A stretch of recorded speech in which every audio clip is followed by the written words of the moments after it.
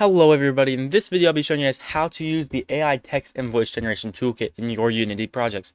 This video is specifically going to be covering how to use the speech to text component. First thing you're going to need to do is set up Azure Speech. If you guys do not have that set up, then I have a video on it and the link will be in the description. So guys, once you guys have that done, you guys are going to need to create a new scene, or at least I'm going to create a new scene here. I'm going to name it speech to text. And I'm going to open it up and I'm going to create a new game object. I'm going to call this speech to text manager.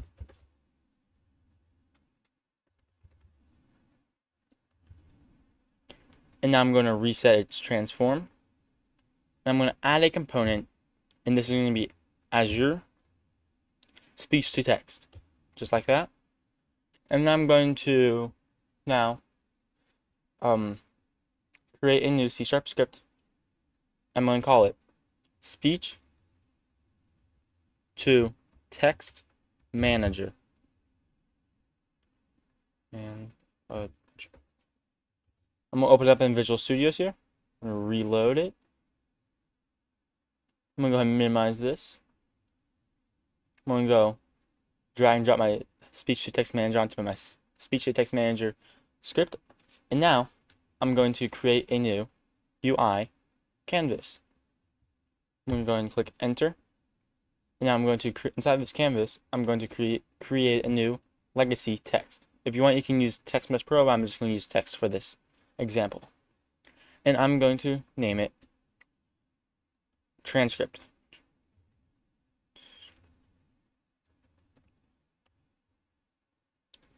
And I'm going to size it up to be 512 by 512 and 64 units up. Now if I go into the game view, it's kind of hard to see with this background. So I'm going to go ahead and, first of all, change the background from skybox to solid and change the value a little bit to something like, let's put 60, no 70. So you can see the text better. I'm just going to turn the text to straight black and change the font size to 32. Now I'm going to get rid of the text also here, default text.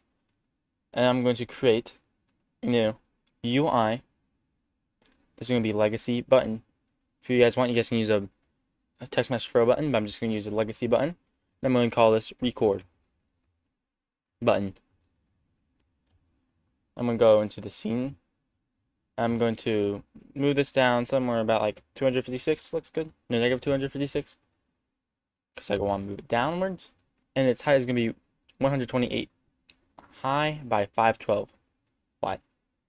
So now I'm going to go into the text inside of it and change its font size to something like 32. No, actually let's go with 100. And I'm going to call this record. Not call it, I'm going to name the button. I'm going to make the text be recorded, and I'm going to change the font to bold. Now I'm done in here, so I'm going to go ahead and open up my speech to text manager here. I'm going to go ahead and delete the start and update functions since I won't be needing them. And I'm going to go ahead and delete the using system.collections and using system.collections.generic. First thing I'm going to do is I'm going to write private. Actually, I'm going to write serialized field private. For those that do not know what serialized field does, it will show the value in the inspector. So I'm going to write text here. If you guys are using Text Mesh Pro, then you guys are going to want to write Text Mesh Pro UGUI right here, like that. But I'm just using text. So text, I'm going to call this transcript text. And then I'm going to duplicate it and make it a button. I'm going to call this record button. Now on awake, I'm going to, awake is called, for those that do not know what awake does, it is called right before start is called.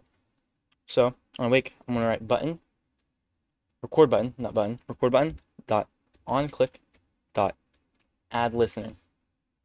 And I'm going to call this record. Private void record. Now I'm going to make a private variable here. It's going to be private. It's going to be Azure speech to text.